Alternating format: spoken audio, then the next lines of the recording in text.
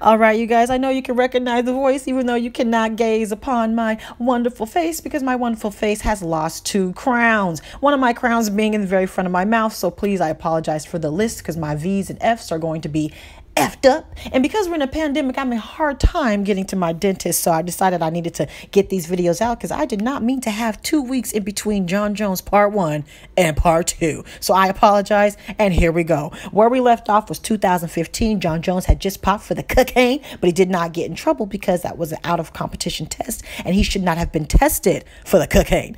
He actually went to rehab for 24 hours.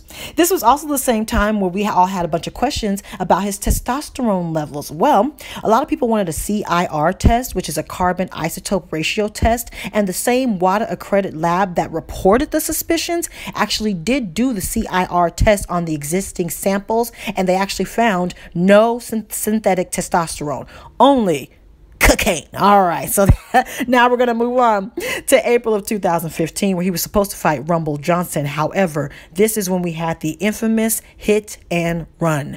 As we know, Albuquerque, New Mexico. He ran a red light. He ran into a car that was containing a woman who was 5 months pregnant. He left the scene of the crime. He was actually seen by an off-duty officer who actually described him as a tall African-American man who might be Jon Jones.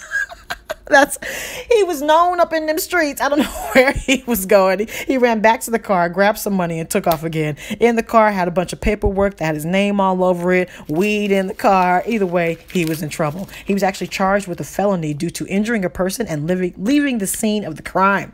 He was sentenced to 18 months of supervised probation. He had the 72 charity appearances. Remember, this is where we saw him all over the place in the Boys and Girls Clubs, doing schools, giving speeches. This was actually how he got the felony removed off of his record. October 2015, reinstated into the UFC. April 2016, fast forward. This is when he was supposed to have his rematch against DC. DC had a foot injury though, so we saw Open St. Preux step in instead, and Jon Jones beat him in a 5-round unanimous decision and getting the UFC light heavyweight interim belt.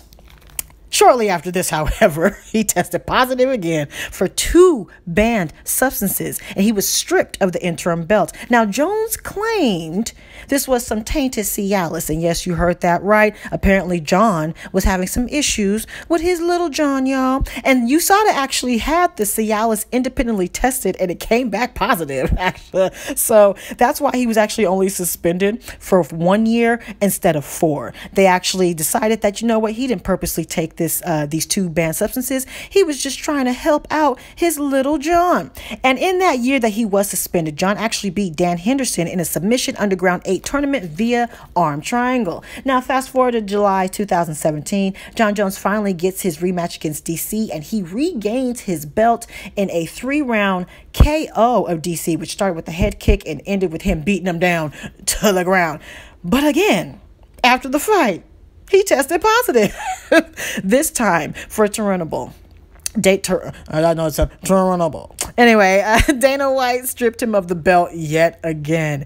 Jones's team believed it was a tainted substance, this time not to help his little John, but more like a supplement. Facing 4 years again, he only got 15 months due to substantial assistance to USADA. And I know you heard my air quotes with the substantial assistance, which is AKA snitching on the other athletes to USADA.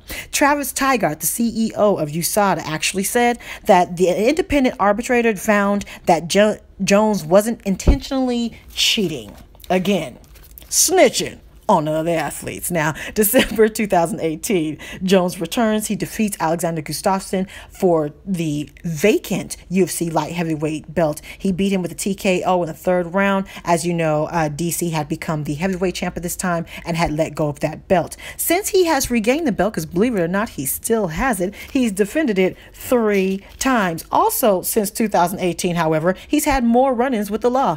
April 2019, he was at a strip club and he was accused of a choke chokehold kiss on a waitress. And yes, I said that right. A chokehold kiss. Now, Jones actually pled no contest. He got a 90-day deferred sentence where he had to be a good boy and he was ordered to pay the court fees. I want to know, was he ordered to pay the woman who made the accusation? I couldn't see that anywhere. Did he have to pay her as well? This is also where we had some video where he was pulled over by a cop, this time not drunk. He accused the cop of racially profiling him. I'd also like to know, did anything come of that? I didn't see any charges coming of that. Now, this brings us to present day with his last altercation, or should I say, most recent altercation with law enforcement.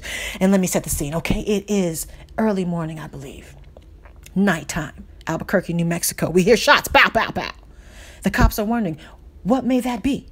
They go and investigate. They come across a black Jeep containing a black man. And that black man happened to be Jon Jones. And we've all seen the footage from the police cam where he absolutely failed his field sobriety test. He also blew twice the legal limit in the breathalyzer. He also said he had vodka in the car. He also had a gun underneath the seat. So he was charged with aggravated DWI, negligent use of a firearm, open container, and no proof of insurance, just for good measure, because you know the man got insurance.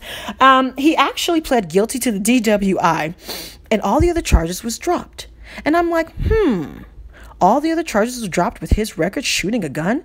Were they not able to prove that his gun was recently fired? Someone let me know. Were they able to prove that his gun was recently fired? He got 1 year suspension, 1 year supervised probation, a minimum of 3 months outpatient therapy, 48 hours of community service, and of course, as we all know, the 4 days house arrest. And I believe he didn't go to jail because we have the pandemic. If it's not a violent crime, they're not putting you in jail, which actually brings me back to the gun. Were they not able to prove that it was fired? Because if so, I still wonder how he didn't go to jail. But anyway, someone let me know. So again, that brings us up to date because he did that in March of this year. And just real quick, I wanted to run down some fun facts about Jon Jones.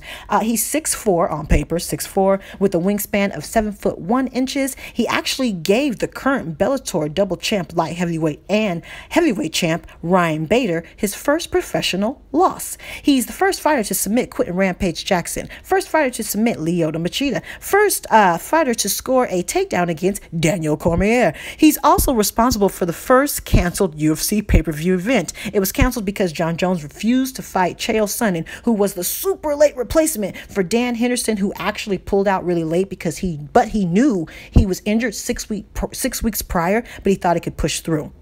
He's also the first MMA fighter to be internationally sponsored by Nike, first MMA fighter with his own shoe line, first MMA fighter to wear Gatorade and Muscle Tech in the octagon, also the first fighter to be stripped of not one, but 2 belts. To this day, do you know he has the longest unbeaten streak with 18 wins in a row, or 18 wins. I didn't realize he was still holding that.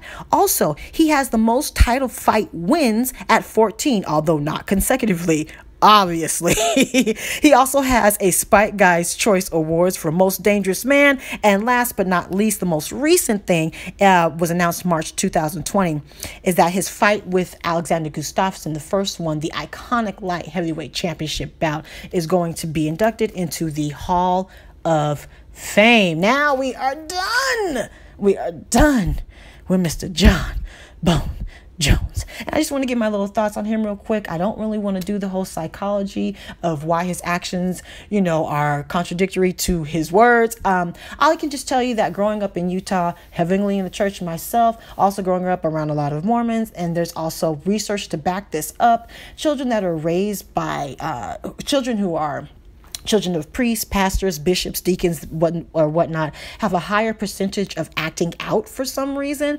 Again, you can do the research on your own. I think Jon Jones actually fits this. Notice this doesn't happen with his other 2 brothers.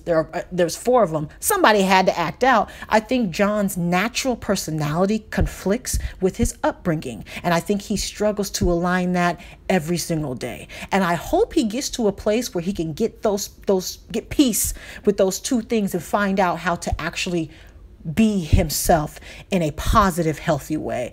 I really want to see where he's at in 10 years, 42 years old, especially once he gets past his athletic career, see how he settles down, see where he can be with himself. But yeah, that's what I think it is. As Joe Rogan says all the time, He's a wild, wild man. And I think that contradicts with his upbringing. So those are my thoughts. Please let me know your thoughts. I asked a couple of questions throughout all of that. I'm sorry for the big delay.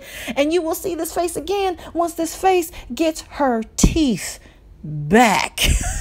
All right. And maybe I'll even show you guys a picture of me all toothless and whatnot. So please follow me on Facebook, Twitter, and Instagram. Subscribe. I'm on Snapchat. Subscribe, like. Talk to me. Take care. And goodbye.